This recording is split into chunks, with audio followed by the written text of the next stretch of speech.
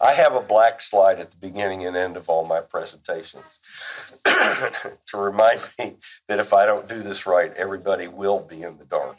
Okay, it's what it is. Now, we have gone through these evidences for creation, which basically was the same thing that my professor brought in, and he said, these are the evidences that for evolution. Where's your evidence, David? And I couldn't tell him then. I had to say, I need some time to think about that. Don't ever feel bad about doing that, okay? Because then you really do have some time to think about it. And I think they'll always grant you that. People are pretty considerate when it comes to that. So we've dealt with the similarities in organisms. We haven't dealt with vestigial organs, and sometime I could do that for you, but there's probably 5 other lessons that I could do, and some evidences lessons. I had an entire year's worth. So I think I had 52 lessons on evidences that I did at Expressway. Genetics, we talked about special evolution. We really concentrated on the idea of natural selection and the fact that mutations, they may chide us for pointing at miracles, but what they do is they use mutations to as their miracles. When they don't have an answer, they say there's a mutation. When we don't have an answer, we say there was a miracle. But our miracles are documented, and the mutations are not. So anyway, we have the whole concept of genetics. We've done with paleontology, and we dealt with fossil man. And I hope that the thing on fossil man was really helpful for you. That is, to me, one of the clearest places where a small amount of evidence has a whole lot of interpretation wrapped around it. And even if you had a full fossil for every one of the things that they had, and you knew that's what it was, you couldn't tell whether any of those things were human or non-human without looking at their behavior, their culture, their customs, all of the things that they did. Many of the ones that we thought were so primitive for so long, perhaps the intermediate fossil, that transitional fossil, we now know that they had religion, they buried their dead. I mean, Neanderthaler, we now know that it was fully human. So when you have something that you can't explain, sometimes you just have to wait for a while. And you're going to find out that there's other evidence that they find that kind of sets it aside. We're still trying to find the fossil ancestors of apes and humans, and we haven't done it yet. There's no indication we've ever done it. Remember, I showed you Wilt the Stilt and Willie Shoemaker. Just think about the difference just in their skeletons, just their skeletons, and how different they would have been looked at in the fossil record. So the age of the Earth, this is another one where I kind of had to write my own. The Earth is older than man's recorded history. Okay, so when I say that somebody is older than dirt, that's a sin, because that is not what the Bible says.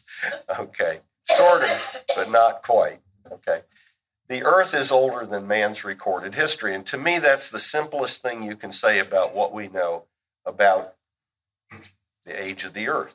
We know it's older than anything we have recorded. All right, so let's start there. This is from these are all general evolutionists. If oak trees and humans share a common ancestor, that ancestor had to live very long ago.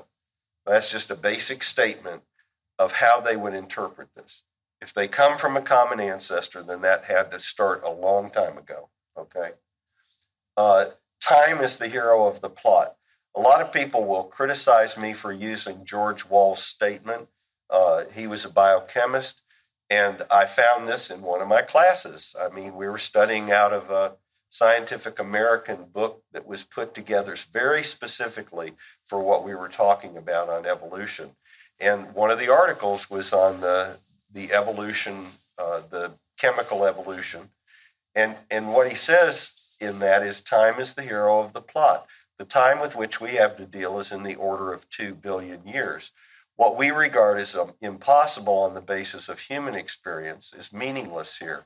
Given so much time, the impossible becomes possible, and the possible probable, and the probable virtually certain.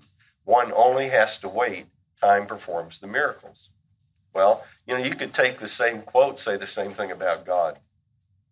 The amount of time that we're dealing with makes our speculations meaningless. The Bible says God created, that he created man. Satan was in the world. Sin came into the world. A promise was made for redemption, and Jesus came. Sin and salvation go together. So, this would fit for us too. What they regard as impossible on the basis of their human experience would be meaningless, no matter what view you take. If you have so much time, that thing you think is impossible that God created becomes possible, et cetera, et cetera. It fits the same concept. So this is one that they say I've taken out of context, but I didn't. I took it right out of my class and the way it was used in my class. The alternative to special creation, they focus in specifically on special creation, namely the idea of continuity and historical succession. Evolution had occurred to a number of thinkers. Some of these recognize that any concept of evolution, in here, if I were doing this and I had more time tonight, I would make you try to figure out every time the use of the word evolution is in there, whether they're talking about special or general. Now, you probably can see it right off the bat, but anytime you come on the word evolution, I don't care who you are, you need to ask yourself, is this chemical? Is this general evolution? Or is this natural selection? Because it makes all the difference in the world. You have to remember that everything that is used to support general evolution has to do with special evolution, natural selection. Every example in the books comes from special evolution.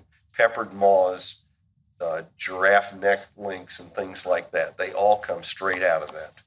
Okay? So anyway, obviously, if general evolution occurred, you'd have to have a much older Earth. I would agree with that. Okay. Now, there's several things that were used to actually do this. The first one actually had to do with biblical chronology. And most people say 4,000 to 6,000, maybe 10,000 years. But the thing in the Bible that puts a limit on that is always the genealogies. Now, they're not always father-son, but you can't account for billions of years with something like that.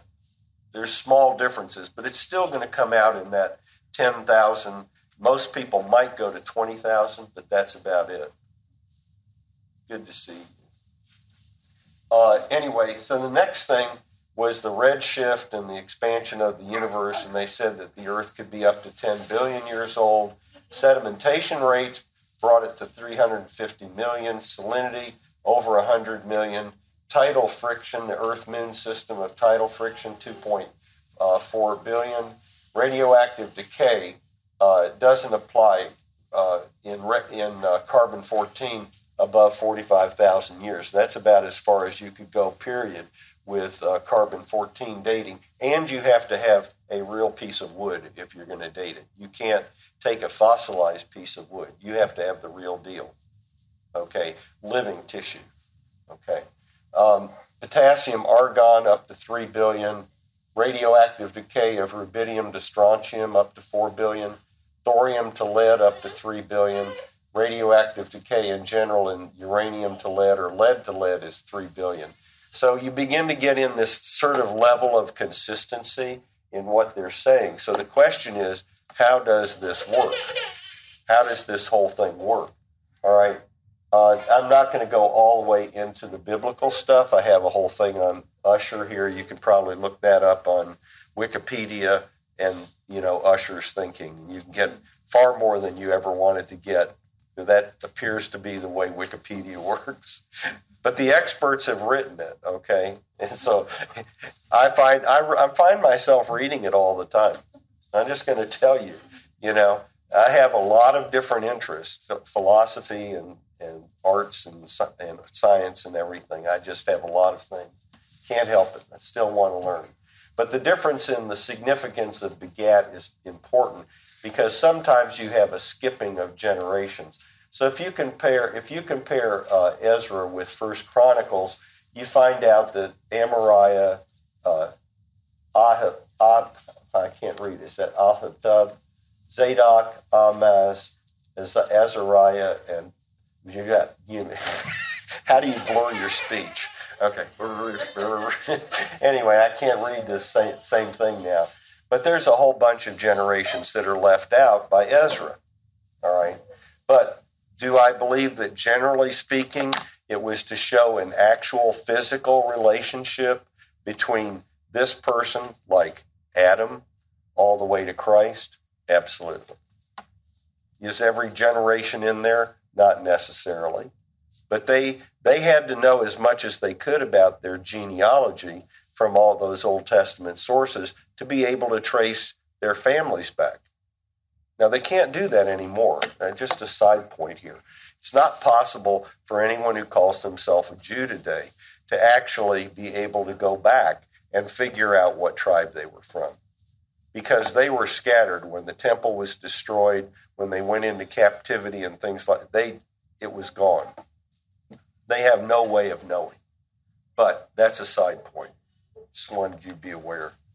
So this begins to look pretty consistent here, but it's in terms of the rocks, and the rocks alone, in the crust of the earth. And we'll come back to that in a minute. You can limit these little areas of local application like tree rings or speleothems or corals or ice cores. This is a guy doing varves, all right? Ice cores, speleothems and ice cores. And they have technology to do that. You can core down into the Arctic ice and you will find summer and winter the same kind of thing that you find in tree rings, where as you get farther through the growing season, the cells get smaller and smaller. And then in the spring, there's this big burst of water and life, and you have bigger cells, and that gives you that effect of the tree ring. And it's the same thing, and they can measure it. But here's the key. What they're going to talk about is the idea of the decay from uranium-238 down to lead-206. Now, I need to explain how radioactive materials work. I'm going to do this in the simplest way I can. What you have is unstable atoms that sling particles off. And when they sling the particle off, it changes their atomic numbers and things like that, and it actually changes what you're dealing with. So uranium can go to thorium, and then to polonium and uranium and thorium, but they're different numbers because it just keeps slinging these particles off, like alpha particles and so on. And that's what an unstable element does. But eventually, it will reach a stable state. Lead-206 is quite stable, and it stays as lead-206. So the question is, how long does it take for this to occur for a uranium-238 atom? Okay.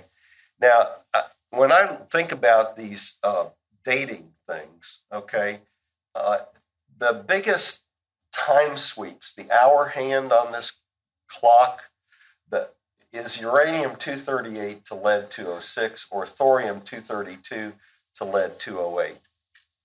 That would be the slowest, the longest half-life, as they say, and it just takes a long time for that to occur, all right? And that's where they measure the billions of years. The second hand, the minute hand, is potassium-argon. All right, many of you have heard of potassium-argon dating, but it's kind of like the minute hand, and it measures things, rocks that are in the order of millions, not a billion, just millions of years, okay? Then you get down to the second hand, which is carbon-14, which requires a different source. It would have to be a piece of wood that was caught in the rock, but it was the piece of wood. You'd have to actually have that. And so I can explain that in a minute, but that would be the shortest period of time. And then there are some that are just so fast that it's gone already. It's a little radioactive oh, that's gone again. Well, they are fast, And so what we have is some really fast decay curves for certain elements that are in the rocks themselves. So anyway, this is a decay curve, and it's very it's very simple, even though it sort of defies logic. Whatever the decay is, let's say it's 5,400 or 506. What is it for carbon-14? 5,280. Anyway, 5,280 years. If you have a glob of carbon-14, if you're measuring carbon-14, in 5,280 years, half of it will be gone. So whatever you started with, you now have half. In another 5,280 years, you'll have half of that. So you're going to have this. In another 5,280 years, you're going to have half of that.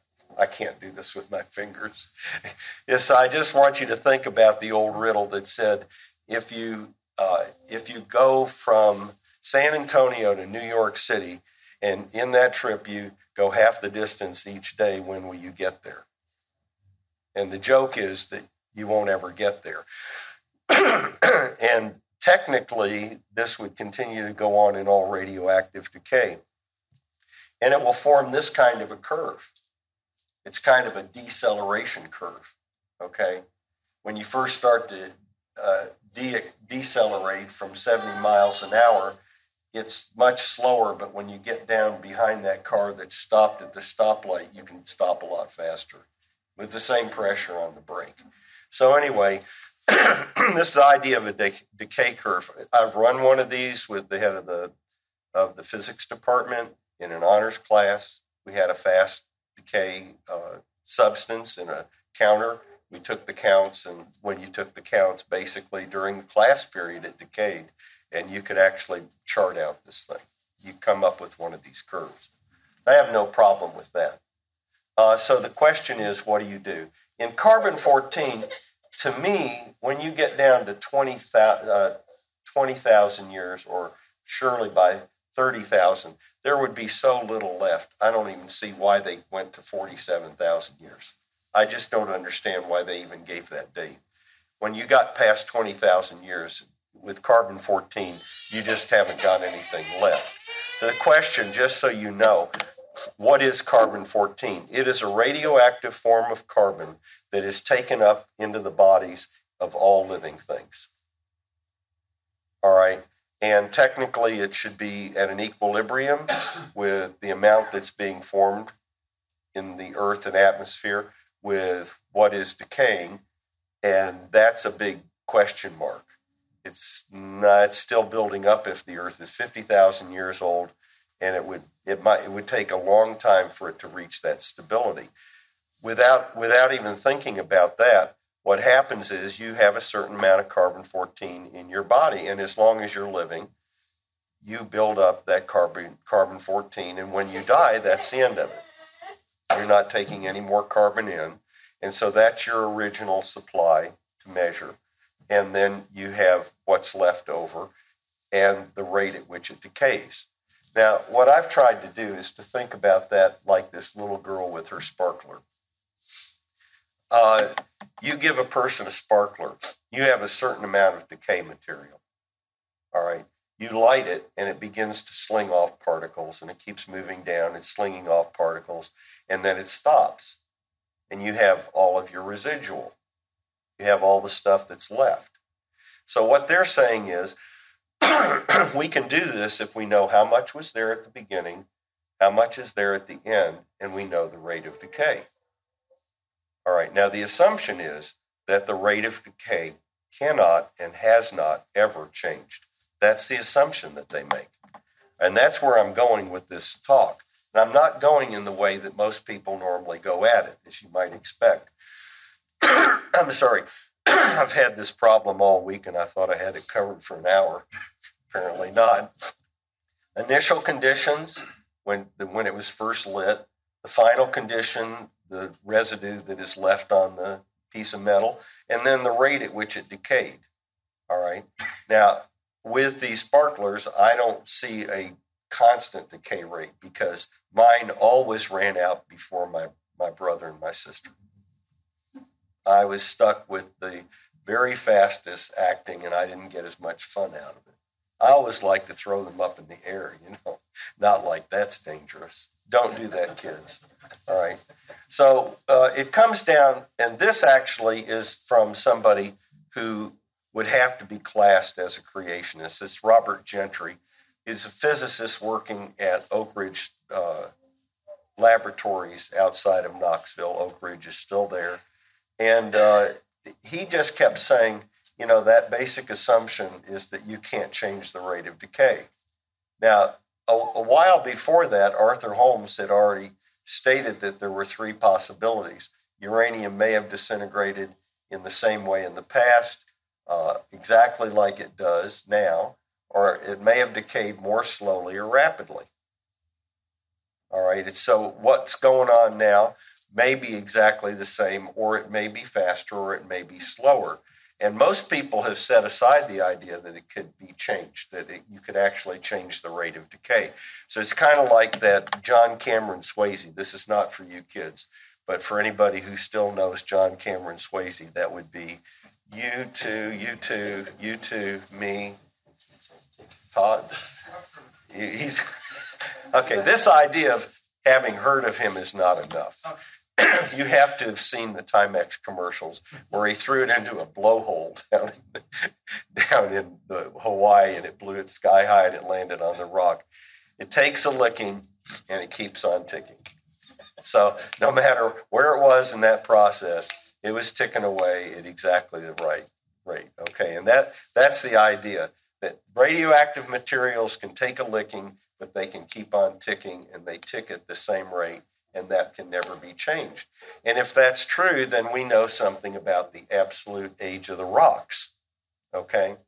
So the suggestion that the disintegration could be faster, slower, would set aside any possibility that you could calculate the age by radioactivity methods. So if it goes faster or slower ever, then you have a reason to question whether radioactive dating methods are accurate. Okay. Now, most scientific creationists deal with this in a different way than I do. What happened was that Robert Gentry started studying polonium 214, I believe it was. I'll come back to it in a minute. I have it on one of my charts. He was doing one of these polonium ones, and he said from his studies that it wasn't constant, and he had proven that it wasn't constant. And of course, everybody picked up on that because that's what many people had been suggesting for a long time who were, quote, creationists. Okay, you are a creationist, so we're talking about a general evolutionary side and the creationist side where they don't make that distinction. So polonium 214, and I want you to understand this, the half-life is 164 microseconds. Oh, it's already gone again. And again, and again, and again. 164 microseconds is, I don't have anything to compare it to. If it's sitting here, it's gone already, okay? According to one theory of the planet's origin, the Earth cooled down from a hot gaseous mass and gradually solidified over a period of hundreds of millions of years. If this were so, polonium halos could not possibly have formed because all the polonium would have decayed as soon as it was synthesized, and it would have been extinct by the time the crust itself formed. You have to understand that the only way that you could get any kind of fingerprint for these things is for the crust to be solid. Because all those little particles that are being thrown out, those are like bullets. And they crack the crust in a very specific way. And they leave halos. And those are fingerprints for every radioactive material. There is a specific fingerprint in the halo. All right? So that was what Gentry was working with. And so this was his conclusion. Unless the creation of life, of radioactivity, and the rocks were simultaneous, there'd be no picture. There would be no variant pleochroic halos. Further, by the very short half-life, the radioactive activity in the formation of the rocks would have to be almost instantaneous. All right. So the idea is if you have things that have a half-life that short and you have a fingerprint, you have to have a crustal rock, a solid matrix rock. You can't have some kind of flowing magma. You can't have a gaseous mass. And so there wouldn't be any kinds of marks like that in the rocks, and yet we have them.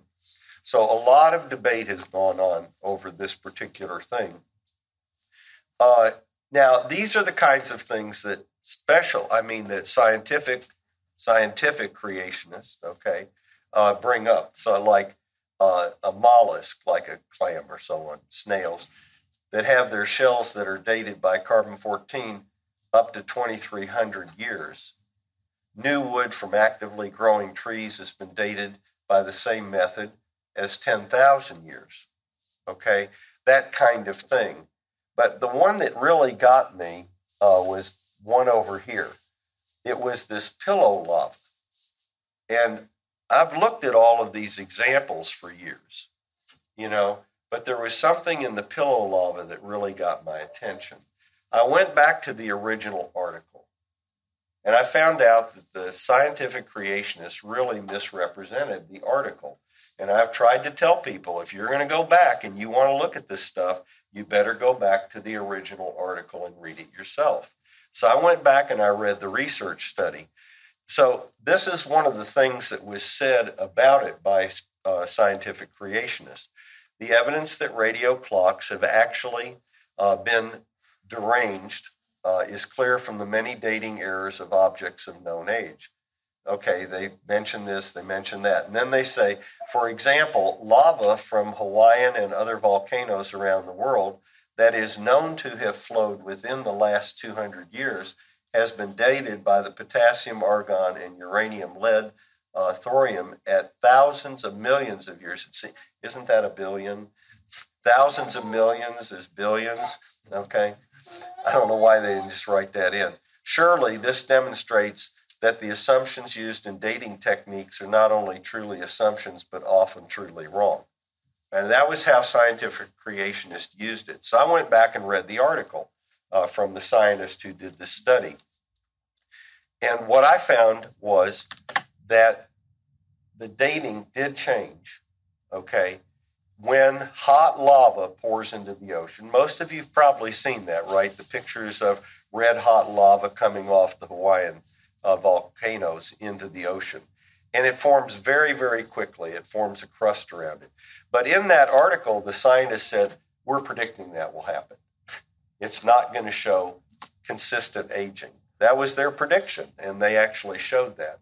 So to pull it out and say, oh, yeah, look what they found, and it was, that's what they were shooting for. Well, that made me think about it.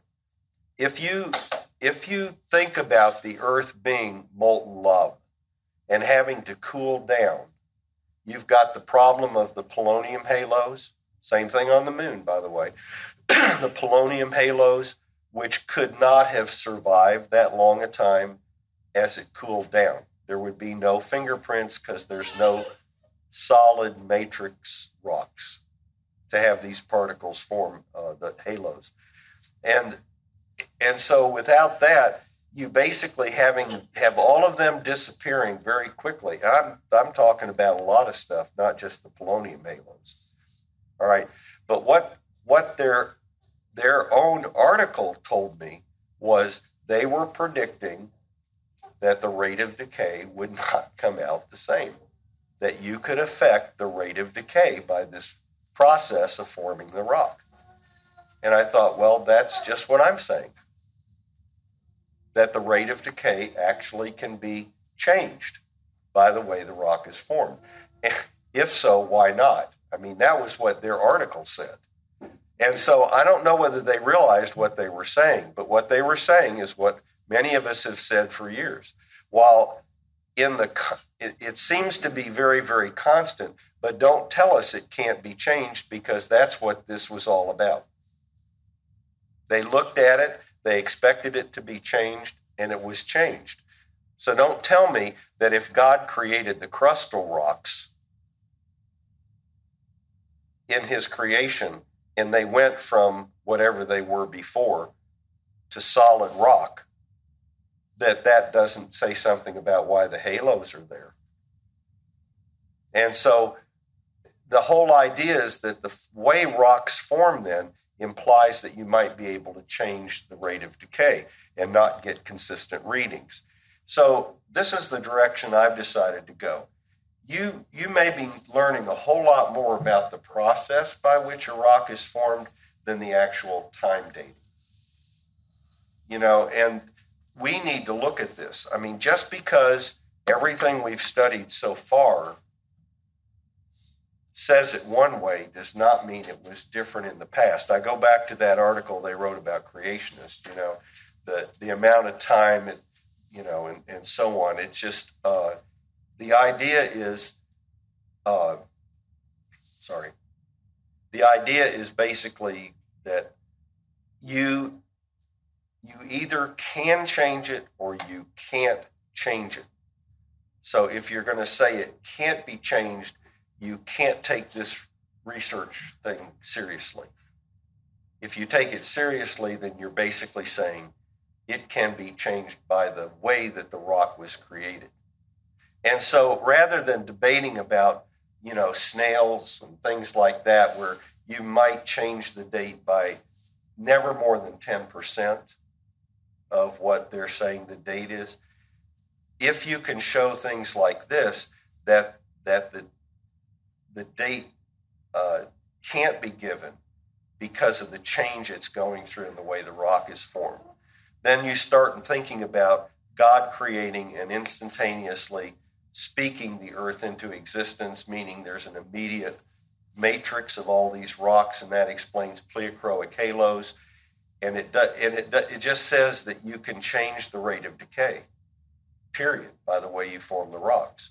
And I know that this one is a little bit, it's certainly a lot more technical, and I apologize for that. But what this has done for me is it has just opened the door to realize that the formation of these rocks basically could change all the dates. And we know so little from our own personal experience. I mean, how long has it, if intelligent man has been here 4,000 years, and I believe we have been, and intelligence has been pretty remarkable because we've seen some pretty remarkable things, built within the last 4,000 years. And even if it goes back 10,000 years, I believe that humans were unique in their abilities. And that shows up in the artifacts that we find. So we are unique, and within that period of time, is that enough with our study of science? Radioactive decay was discovered in 1901, right around the turn of the century, between the 1800s and the 1900s. So we've been studying this for a very short period of time. And to make it a broad brush sweep that all of these seem to be alike for this reason, without knowing what was going on before or the impact of miracles that God did, like the flood and all sorts of things that he did to this earth, both in the creation and in the destruction of the people at that time. It's just, to me, it just oversteps the bounds of saying what you actually know. The fact that it does it now doesn't mean it's always done that. And that one study is enough for me to understand that, how the rocks are formed. Now, what I want to do is simply thank you guys for all the attention you've given me. The whole thing about vestigial organs is that vestigial organs are not in as a topic anymore in the books. They've gone away, which was the whole argument. But it's a very interesting history, but I don't have time to give that one. And the science, the idea of design, whether people want to admit it as creationists, this is really Paley's argument that you got to watch, you find it on the seashore, et cetera, et cetera. It's really no different. It doesn't mean it's wrong. So I would have you just look around this room and look at anything, okay? What are you looking at? You tell me something you're looking at. Podium. The podium itself. What else do you see in the room, kids? They don't count. I'm not going to grade them down. I'm just going to tell you that right off. So what about the visual system here and the computer and all of that? Some pretty complicated stuff in here. Can you imagine in your own mind, is it reasonable to believe that any of these things came into existence naturally? That all of this organization of atoms and molecules and so on was put together as an accident with no intelligence behind it? I'm not talking about my lessons. Let me eliminate that one right off the bat. But the truth is, you can't conceive of the clock or the projectors or the computer or this. And yet, in science, they are asking us to believe that the most unique, most complex, most unbelievably designed thing in this room was an accident. And that would be us. I mean, it's not even reasonable to me. We understand that there's some really neat things. You can take the hollowed out concept in the wing of a bird that makes birds so light, reduces so much of their weight when they're flying, and you can apply that to the wing of an airplane. Great. You took something that you found in nature and you adapted it. All right, that's not the proper word. You were able to use it for something that humans can take advantage of, but you did not create it. You just used what was already created. The old joke about that was somebody said, I can make an earth like this from the dust. And they reach down, they pick up the dust, and God says, got to use your own dust. Make your own dust first. It's that whole concept. Now, we've gone the same amount of time that we have. I tried to do the paleontology as a review for a reason, and I'm glad I did now because of losing that one precious, incredible, phenomenal presentation that I made. But I could always redo that one for you. But I just felt like I needed to go back and pick that up and do a review on it. This one's more complex. There's two things I would suggest, okay? One is to go through your textbooks. The other one is to take the reading that you had before I came here and go back and read it with this in your mind. I found out over the years that people think they understand it the first time. They begin to understand it the second time they hear it. And by the third time, I'm brilliant. One of the elders at Expressway, it had been like 10 years since he ever heard me do this. And he says, man, you just did such a better job on that presentation. And I'm thinking, I haven't changed anything, But he had it in his head all that time. It had begun to make more and more sense to him. And I highly recommend this approach so that when somebody says, are you a creationist or an evolutionist, you can stop them in their tracks by saying, yes. Yes, I am. And they're not going to know what you mean. And you're going to have that opportunity at that point to move into this discussion in a very calm, reasonable, logical way. And if you don't think you can do it, you all have my number. I've done presentations for people on request with one person there. I don't care if there's one person there. That's one person more than I did before. God bless you guys. Keep up the good work here. Pray a lot for your preacher. He needs it. But seriously, whoa, that must have been a low-level joke. That must have been a remedial joke. Anyway, the point is I want to thank you, and I'm going to stop. If you have a couple of questions tonight, that's fine.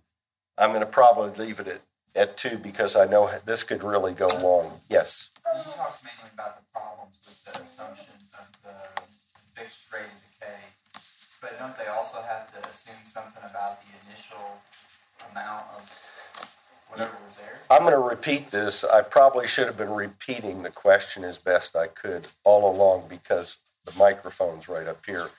Yes, the problem of initial conditions and final conditions is just as important as the rate of decay. I remember my friend John Clark had one book that dealt with this whole issue of radio dating. And they spent 200 pages on how they could assure knowing initial and final conditions, and like 10 pages on the rate of decay. Can they nail it down? Yes, they can in many, many cases. But on the other hand, I agree with you.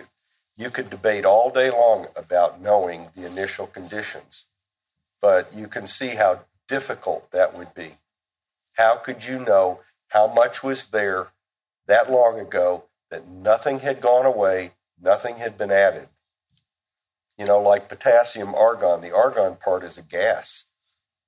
So how do you know that this gas, which is in the atmosphere in high concentration, has not been added to? You haven't had any lost, and you know what the initial condition is.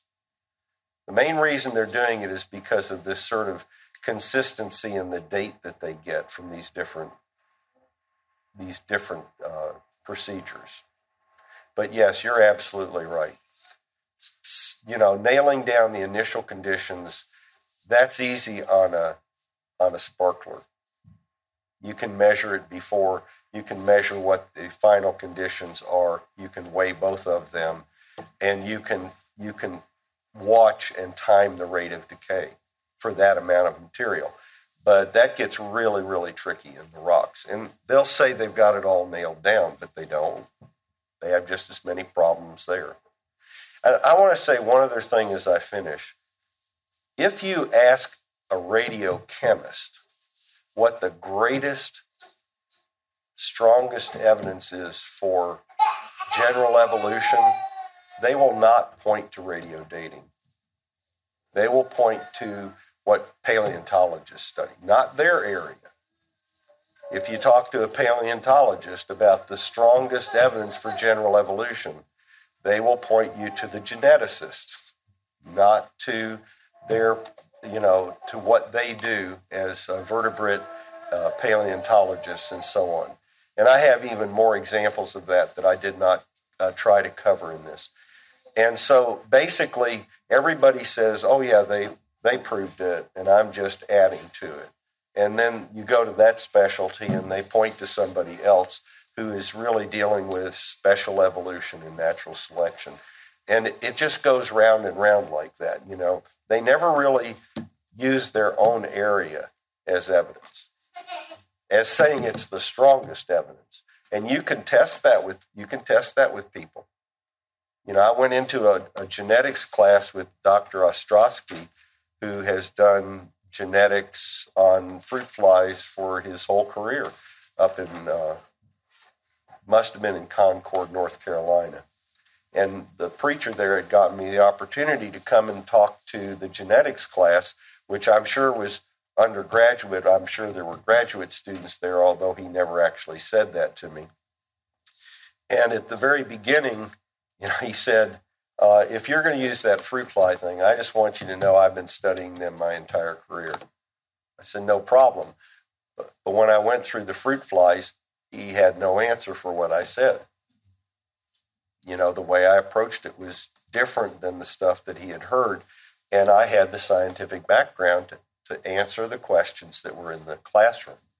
Now, you may not be able to do that. I don't think that God's expecting you to become an expert in every discipline of study. but he probably wants you to know who you could talk to or find somebody that they could talk to other than yourself. And there will always be those people out there. You know, there are really serious archaeologists who are Christians, you know, and still have their strong belief in a God who had miracles, miraculous contacts with mankind over the years. So, you know, you can find that all over. So just remember that thing about pointing. Just ask your genetics professor what they think the strongest evidence is that general evolution occurred, and see what they say. I almost guarantee they're not going to say genetics. Just see if I'm right on that. It's hard to stop. Thank you very much. I've stopped. God bless y'all.